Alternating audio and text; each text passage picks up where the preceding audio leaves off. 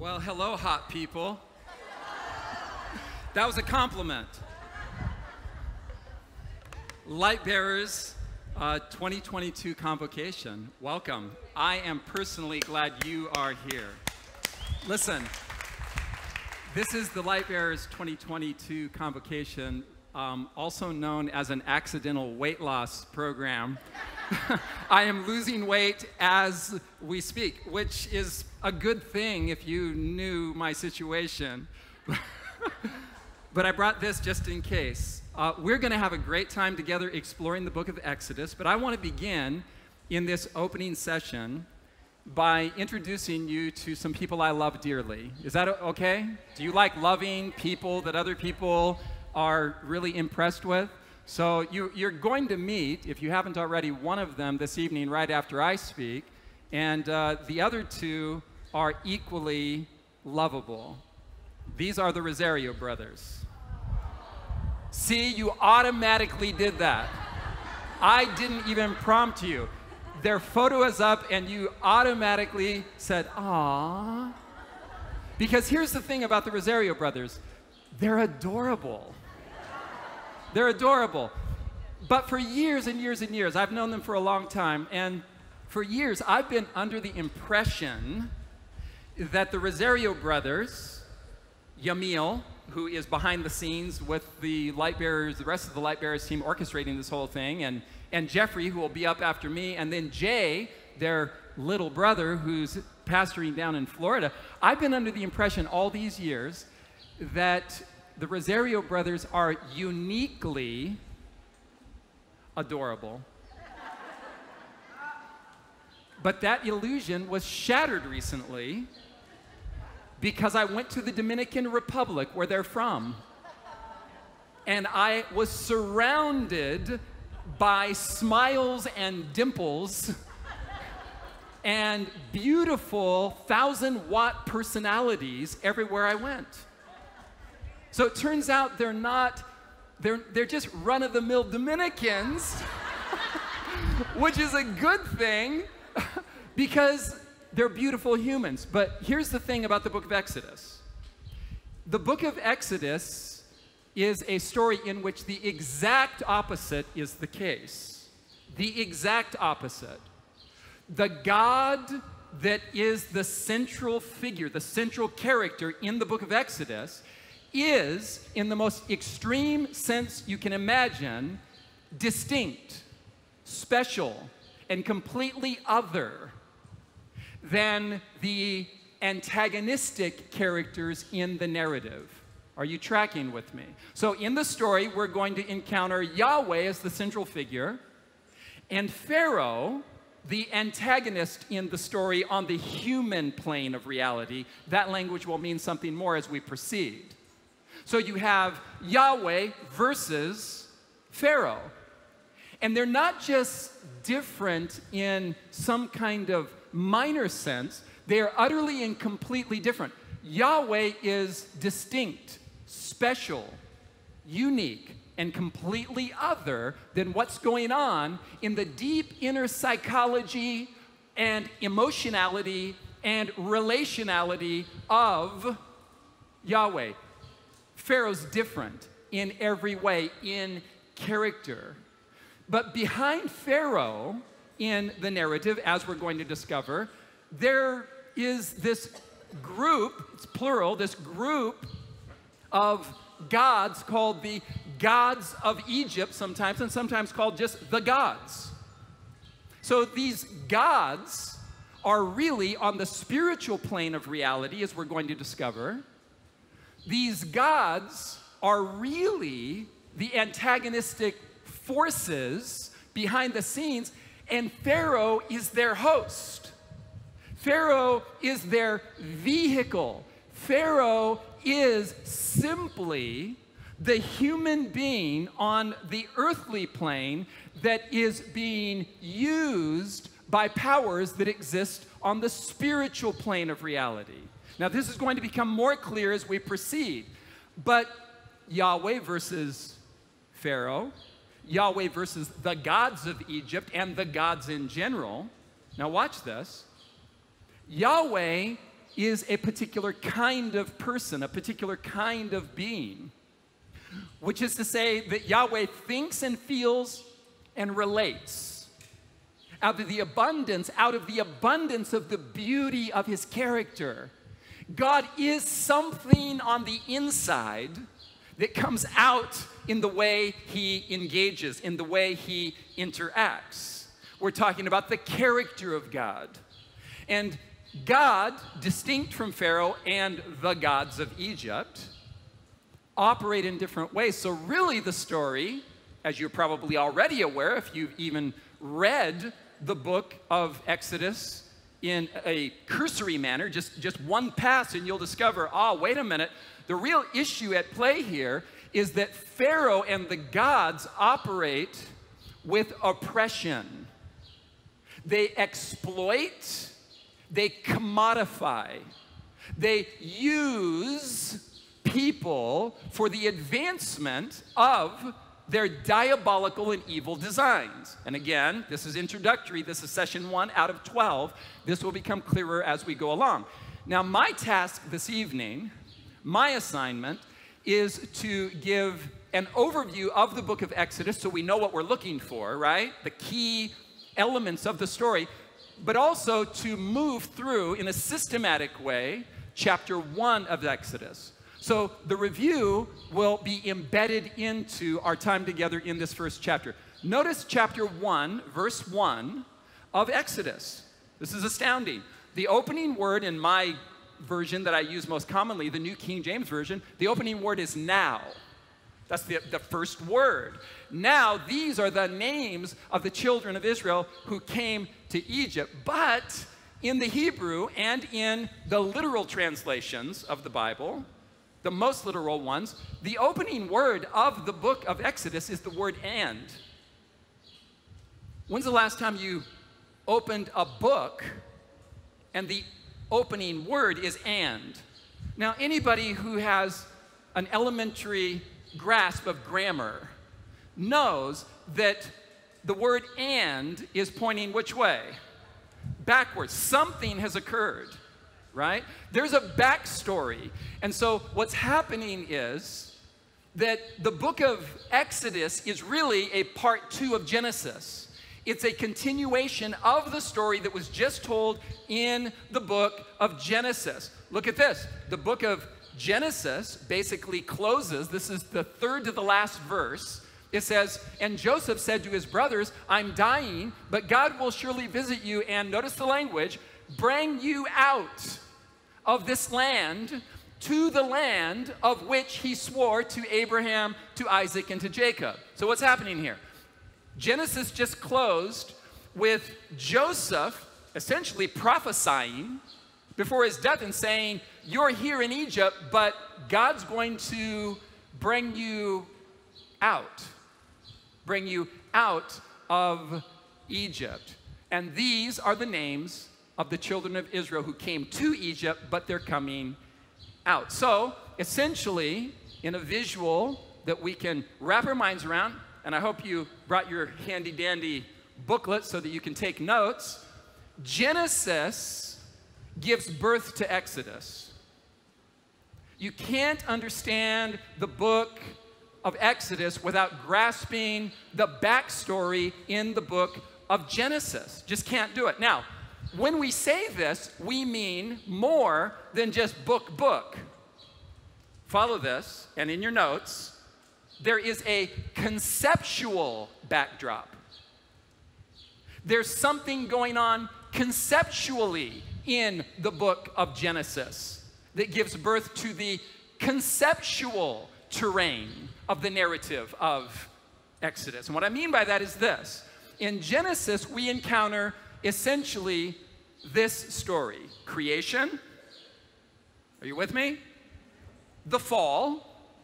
And then God responding to the fall of mankind by entering into covenant with humanity, first in Genesis 3, as we'll see in a moment, and then most significantly, in the most concrete form, entering into covenant relationship with a man named Abraham. Abram, and his name will be changed to Abraham.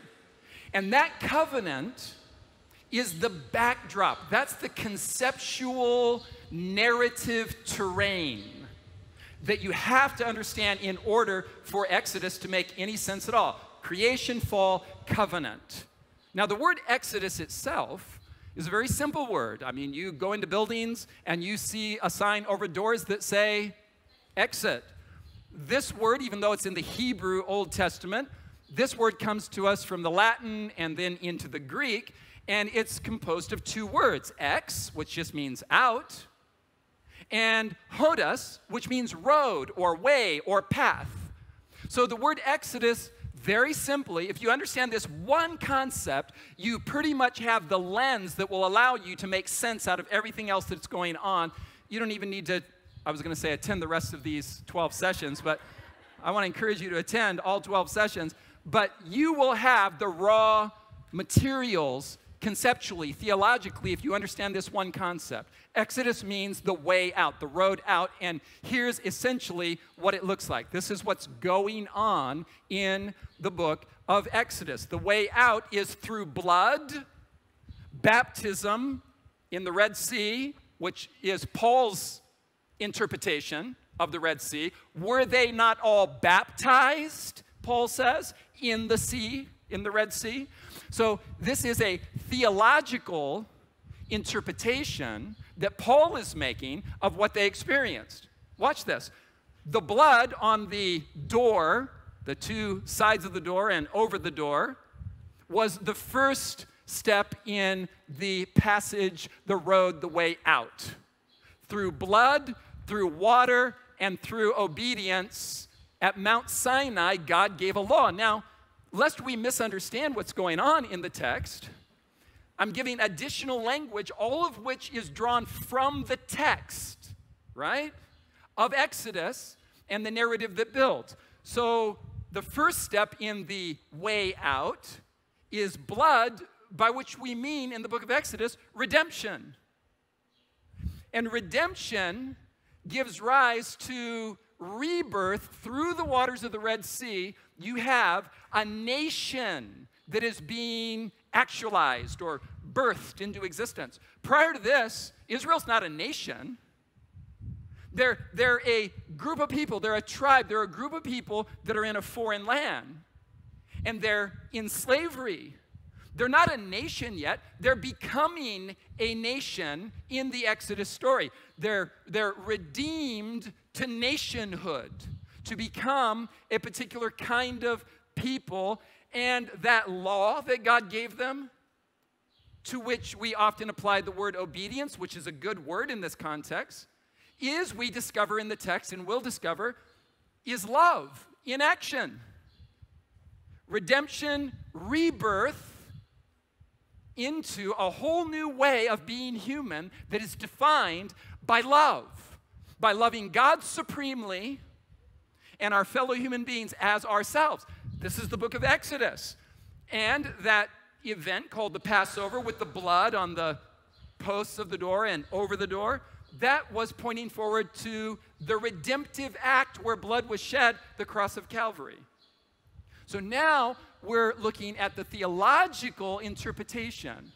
Historically, the cross, and after Jesus died on the cross, he was resurrected, reborn to new life, into which we're invited ourselves in his ascension. So that Paul comes along and says, Jesus died as the representative head of all human beings. Jesus was resurrected as the representative of all human beings. And Paul says Jesus ascended to the right hand of the Father, which is the victory position, the position of favor. Jesus ascended to the right hand of the Father, and Paul says we're there with him. Seated in heavenly places in Christ Jesus is Paul's exact language. We're there in our representative head. An actual specimen of the human race occupies the throne of the universe right now. And he's there awaiting our arrival to rule and reign over the universe with him. He's waiting for us to get there with him through blood and water, through blood and baptism, through redemption and rebirth, through the cross and resurrection. So then the next thing that we notice in Exodus chapter 1 is that the backstory of Genesis is embedded in the first verse. And these are the names of the children of Israel who came to Egypt. And then it gives all the names, you know, those parts of the Bible called the genealogies, that if you are lazy some afternoon and really want to invoke a nap, just read the genealogies. You'll go fast asleep. But they're there for a reason. In fact, let me tell you an interesting little fact about the book of Exodus. We know it as the book of Exodus. But if you were to go to a Jewish synagogue, the second book of the Bible is not called, it doesn't bear the name, Exodus. The name of the second book of the Bible for Israel, for the Hebrew people, is the Names, the book of Names, which they drew the title straight from verse 1. They said, what is this book about? What should we call this book? Well, it's a book of names.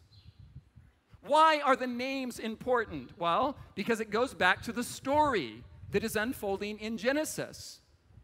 Creation, fall. Now watch this, you guys.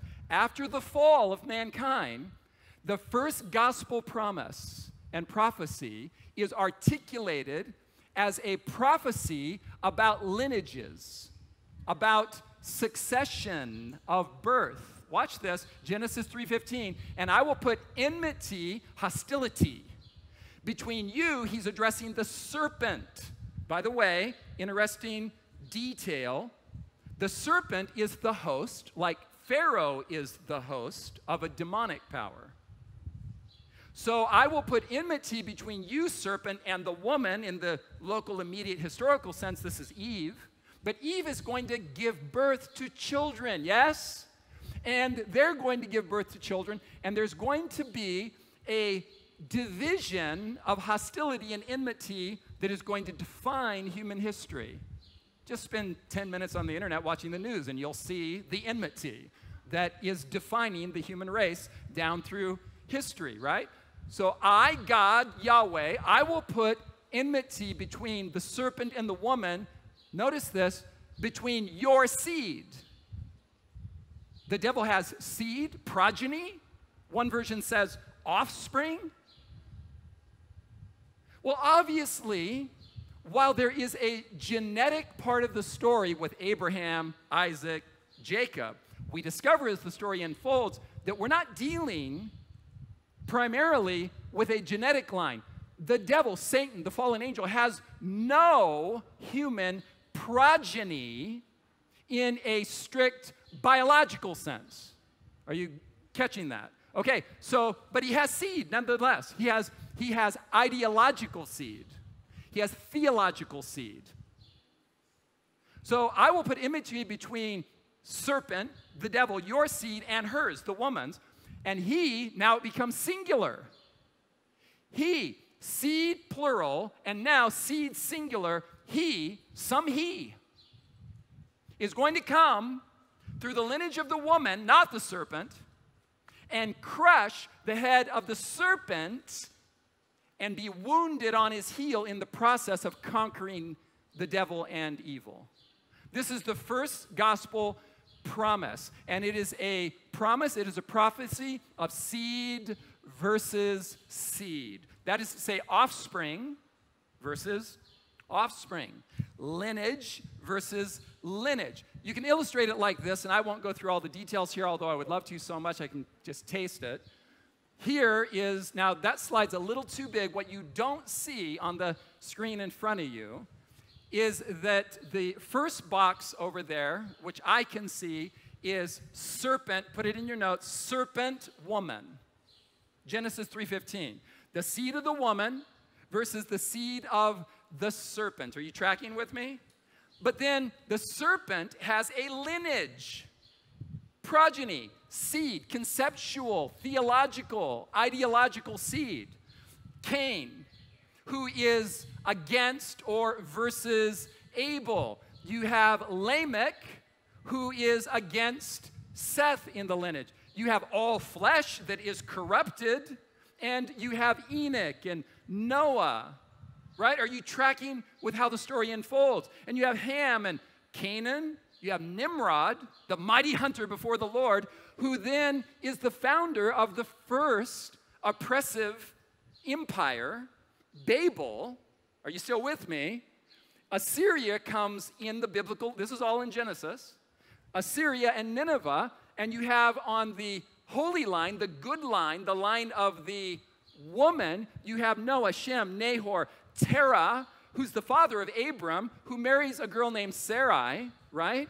And then you have the Philistines and Sodom and Gomorrah and the Canaanite tribes and Goliath versus Jacob and Israel, Isaac, Jacob, Israel, Moses, Joshua, Deborah, Gideon, Ruth, Boaz. You see where this is going? This is the whole Bible. Ahab and Jezebel and all the evil kings of Israel, although they're in the proper genetic line, right? Their children, not Jezebel, but Ahab and all the other evil kings of Israel, genetically, biologically, right? They can trace their lineage to who? Abraham. But they switch sides ideologically and theologically. Are you tracking? And become a part of the lineage of the serpent, right? And then you have the false prophets versus the true prophets. And you have Babylon and Persia and Greece and Rome. And in contrast, you have the prophets crying out to Israel and saying, do not, whatever you do not worship the gods of those fallen powers. Then you have Israel in captivity, and you have Rome that is dominating during part of Israel's captivity. Are you with me? And then Jesus comes. Why Jesus? Because he's the seed singular that it was all about from Genesis 3:15 forward, pointing forward, right? Then you have apostate Israel, apostate Christianity, and the lake of fire. Story complete on that level of the lineage. Versus the apostles and the founding of the apostolic church, which is New Israel. And then you have in Revelation, the remnant of the woman's what? Seed. Story comes full circle from Genesis 3:15 now to Revelation chapter 12 and the New Jerusalem. Now, the point that's being made here is illustrated excellently by a theologian, or a Bible student at least, and an artist, a graphic artist, who put their heads together and they said, man, what's going on in the Bible?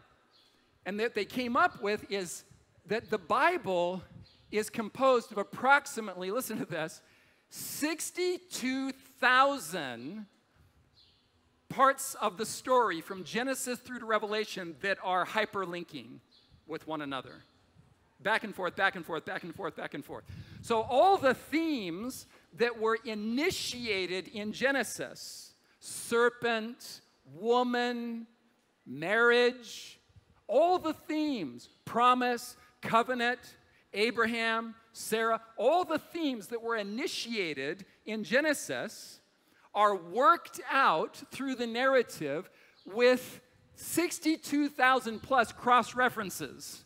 And they've illustrated that with this particular graphic. Now, these are the names of the children of Israel who came to Egypt. And their names are given. I'm not going to read all their names for two reasons. Number one, because there's no point. And number two, because some of them are not pronounceable. You know that? Okay, but here's the point that you need to get as you read those names. We are not primarily dealing with biological lineage. That element begins with Abraham, Isaac, Jacob. But people start switching sides, and very quickly the issue becomes theology, by which we mean picture of God. What is your picture of God? That's your theology. Theology, and what do you think the next thing is? We have not a biological lineage, but a theological and a character lineage.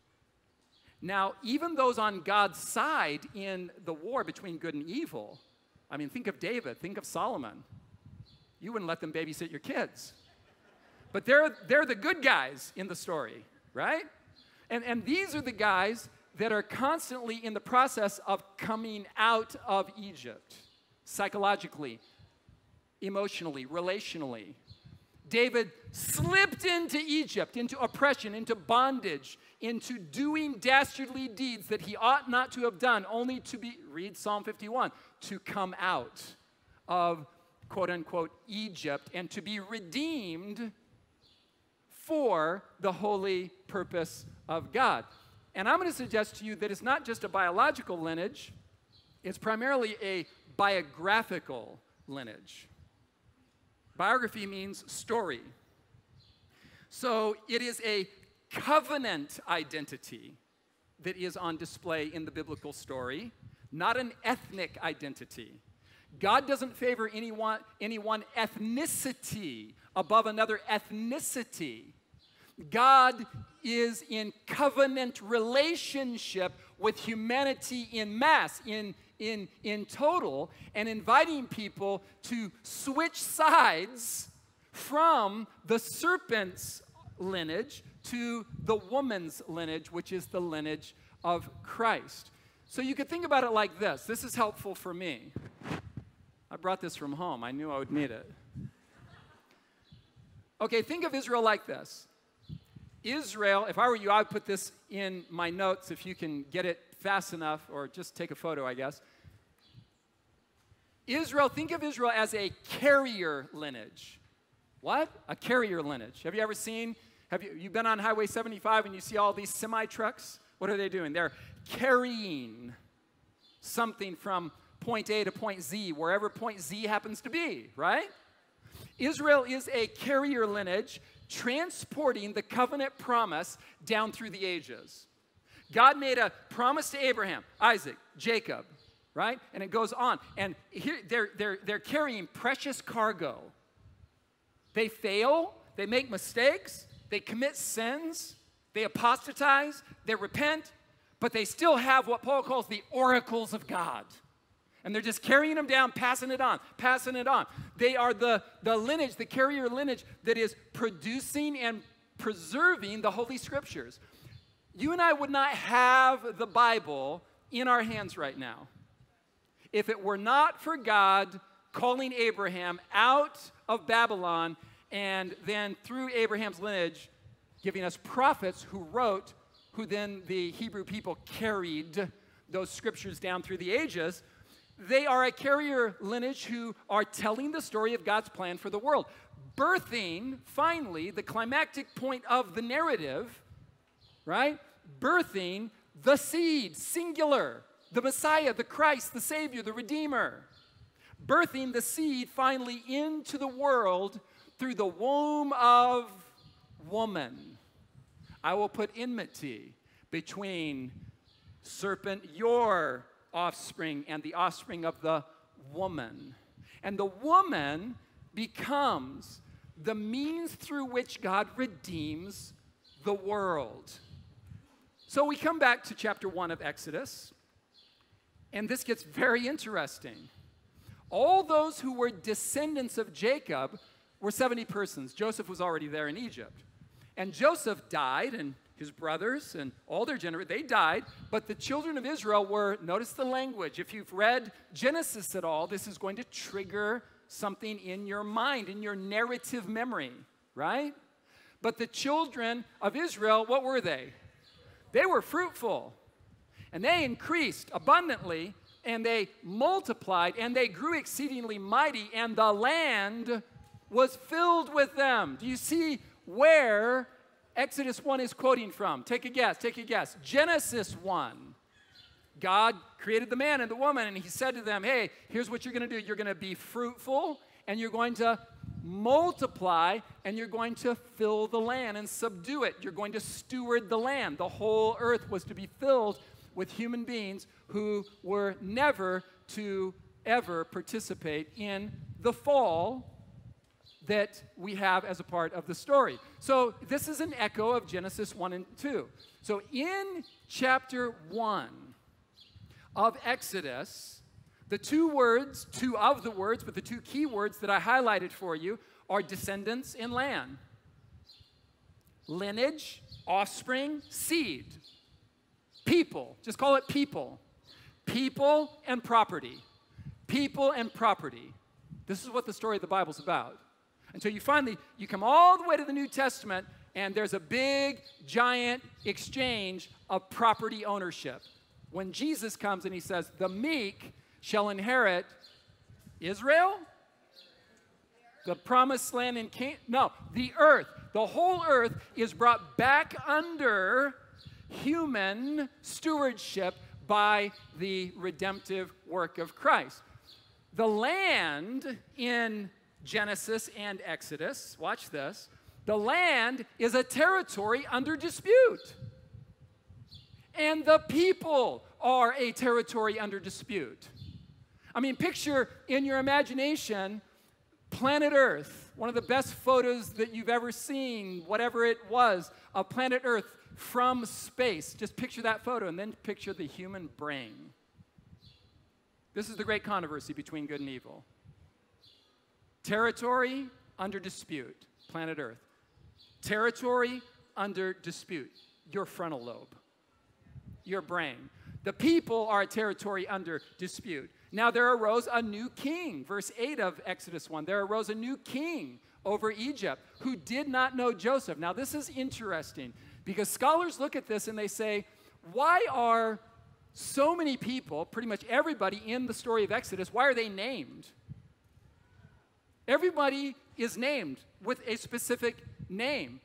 The women who draw the little Moses in his little ark out of the river. Miriam, the sister of Moses. His mother is named.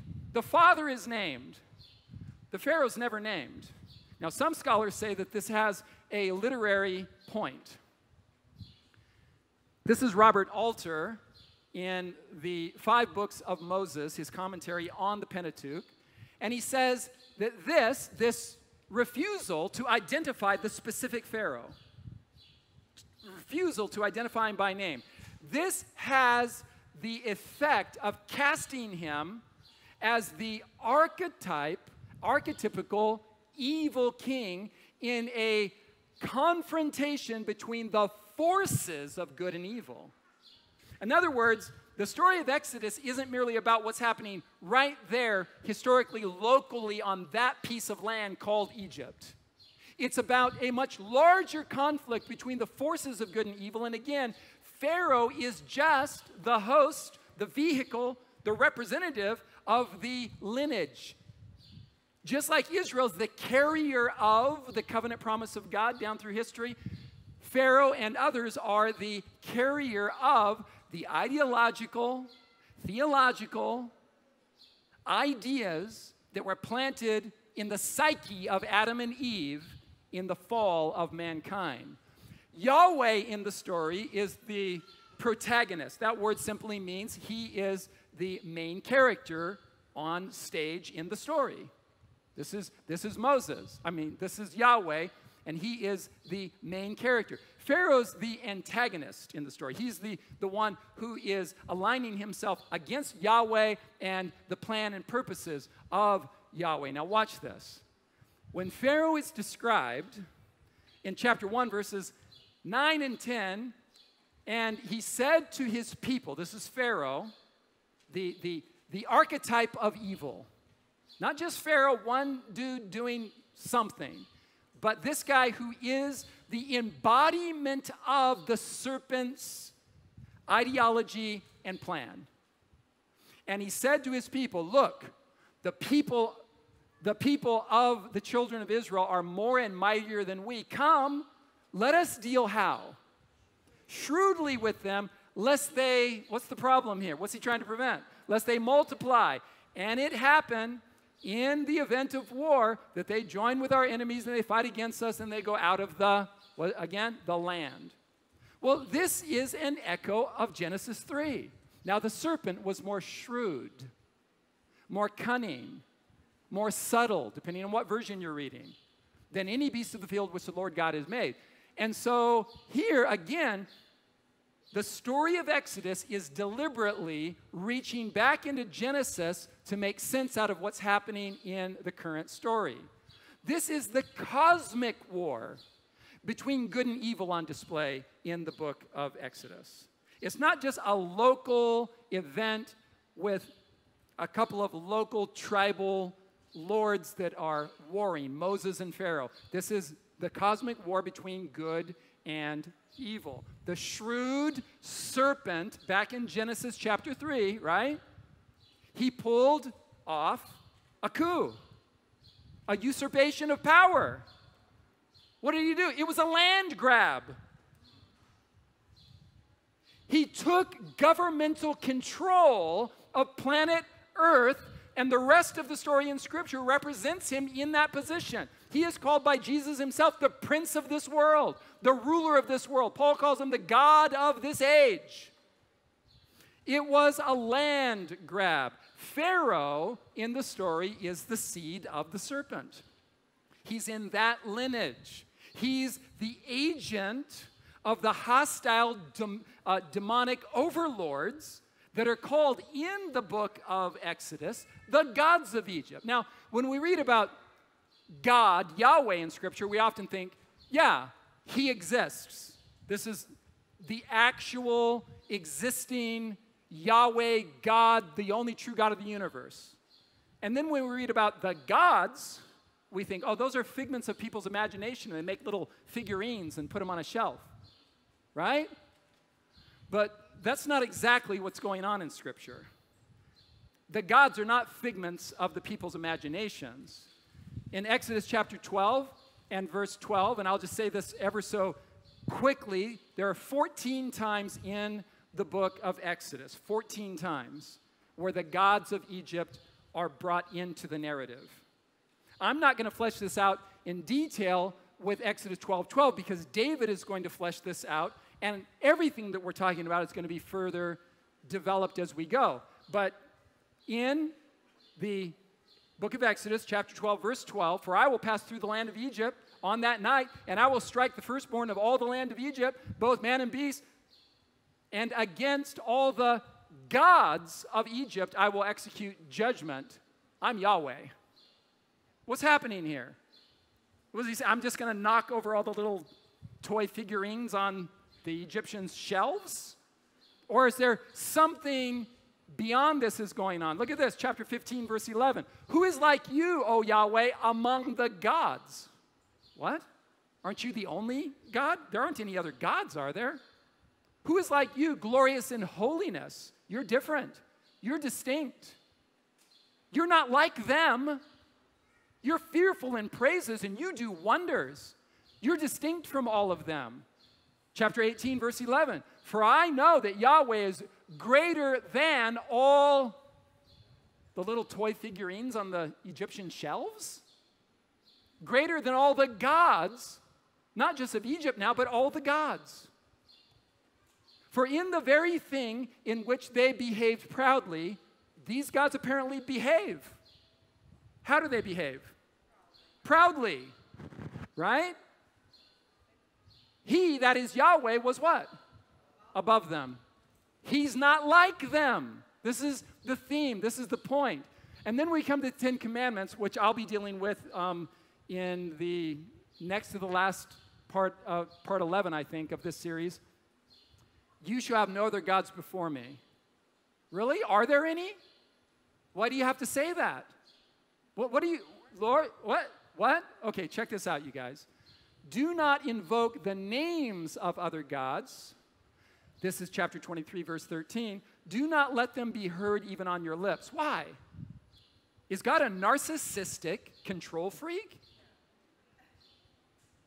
I mean, why is he saying, don't even take their names to your lips? You shall not bow down to their gods. Why? Nor serve them. Why? Nor do according to their works.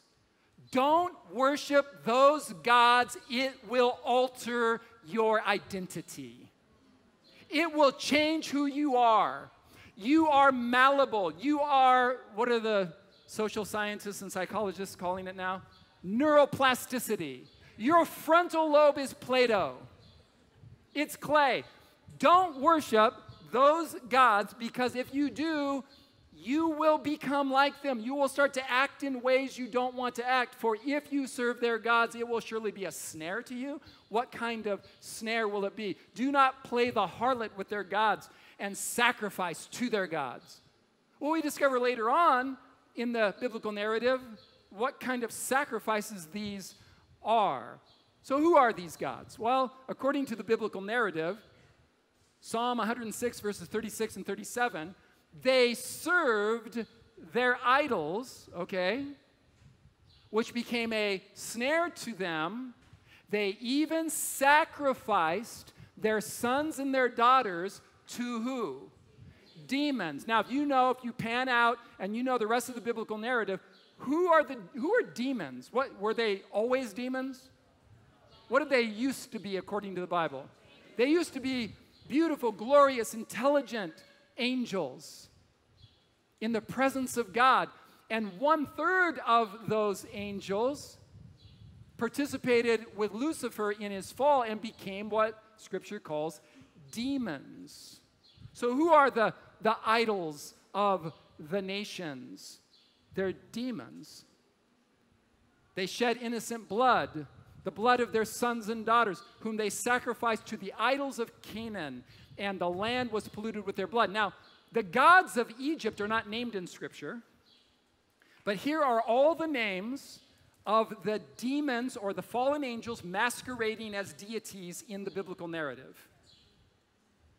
Molech, Dagon, Ishtar, Baal, Marduk, and Chemosh are gods that are named in Scripture. Are they properly, ontologically, intrinsically gods? No.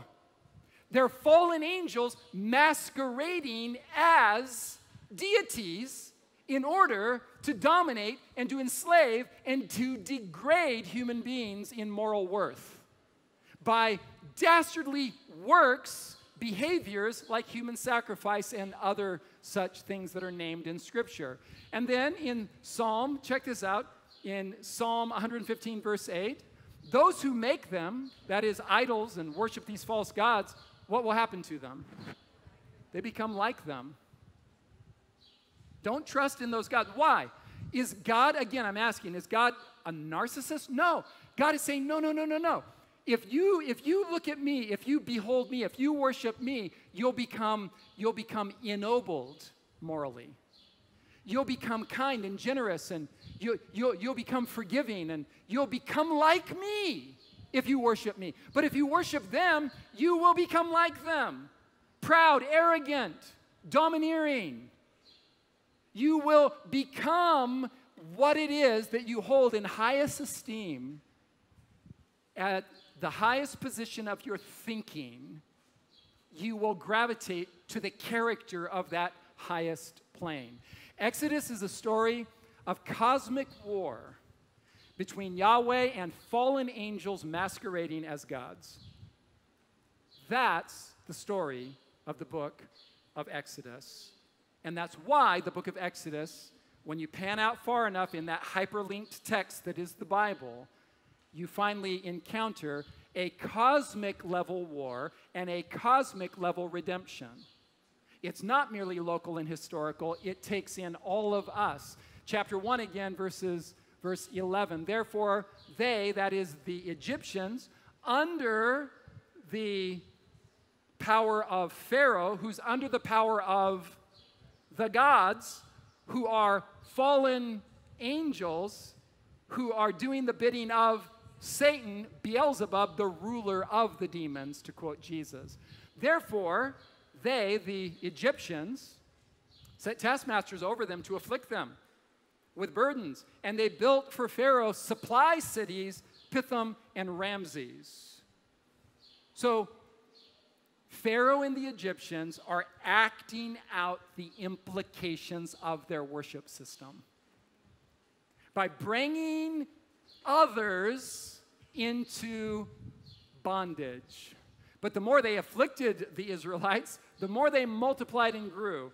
And they were in dread of the children of Israel. So the Egyptians made the children of Israel serve with rigor, and they made their lives bitter with hard bondage in mortar and brick and in all manner of service in the field. All their service in which they made them serve with rigor. Bondage, slavery, oppression is the final outworking of the principle of sin. Evil in all its forms, whether you live anciently, historically in Egypt, and you're an Israelite or not, you and I, this evening, we ourselves are in danger of bondage, mentally, emotionally, relationally, addictions, obsessions, relational dynamics of domineering control. I mean, are you Pharaoh in your marriage? Are you Pharaoh in your family? Are you Pharaoh in your church board? Are you Pharaoh in your community? Are you Pharaoh among your siblings? I think you get the point. We're not exempt from the dynamics that are going down in this book. So Pharaoh commanded all his people, saying, this is so tragic, it's heart-wrenching, every son who is born you shall cast into the river, and every daughter you shall let live. Kill the sons. That's the final message of chapter 1 of Exodus. Now, I skipped over the heroic acts of the women because Jeffrey threatened me because he wants to deal with the women. He's a ladies' man. And so I said, hey, Jeffrey, you can have that part of chapter 1. He said, I must have it because he's got some really good points to make apparently, and I'm looking forward to it. Check this out. We come to the end of Exodus chapter 1, and the message is kill the sons. Why? You know the story now. You know why. Why kill the sons? Because I will put enmity between you, the serpent, and the woman, between your seed and her seed, lineage, and there's going to be a son who's going to be born ultimately through the womb of woman when the set time has fully come. Galatians chapter 3, God sent his son, born of a woman, born under the law, to what? To redeem those under the law, that we might receive the adoption of sonship, and that includes all the sisters. Children of God. The whole point of the book of Exodus is to birth the Messiah, the Savior, the Redeemer into the world. Whatever we encounter, and we're going to encounter, to use I'm from Southern California, this is a surfer term, a skateboarding term. We're going to encounter some gnarly stuff in the book of Exodus. But whatever we encounter in Exodus, Christ is the final point to which all of it was pointing all along. Jesus is the point of the book of Exodus. And so, in summary, this is what we're about to encounter in 12 sessions. I hope you'll attend them all and engage in this tour de force Bible study through the book of Exodus. Is it going to be exciting? And we're going to lose weight. So, check this out. Exodus in 3 movements. Chapters 1 through 18 is the story of liberation, which is summarized in the mandate, let my people go. Chapters 19 through 24 describes the vocation, the job description of Israel as they come out of Egypt. God gives them a task, a job, and he says to them, you're going to be for me, to me, on my behalf, a kingdom of priests, mediators to the other nations, showing the other nations who are dominated by these fallen angels, who are demons, who are pretending to be deities. You come out of Egypt, and I'm going to give you a vocation of mediation to the other nations, and your job is going to be to show them that Yahweh is superior in character. to all the other would-be gods. And finally, chapters 25 through 40, I'm summarizing with the word consecration, which is actually used in the text. You can look at it. We'll look at it in greater detail later. Consecration, and that is where the children of Israel, having received their vocation, are gathered to the base of Mount Sinai, and God gives his law of love, and the tabernacle is built, and the constant word that is used to describe what's happening here is holiness, separateness, distinction. Not in an arrogant, we're better than you kind of way, but in a vocational kind of way. We have a job to do. People need to know Jesus. People need to know Yahweh as distinct from everything else that is on offer in the world. He is superior to everything and everybody. If you fall in love with him, you fall in love with love itself. And so we are consecrated through the law and through the sanctuary and educated in the ways of holiness. This, my friends, is the book of Exodus. Thanks for your time.